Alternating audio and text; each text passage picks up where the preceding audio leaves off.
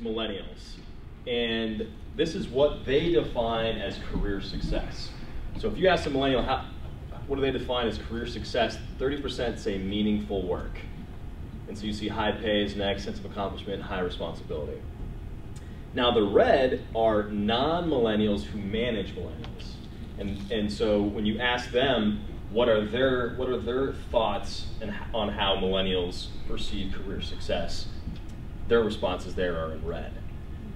So what happens here is non-millennials who manage millennials are managing them based on that they think they're money motivated, when in reality they want impactful, meaningful work.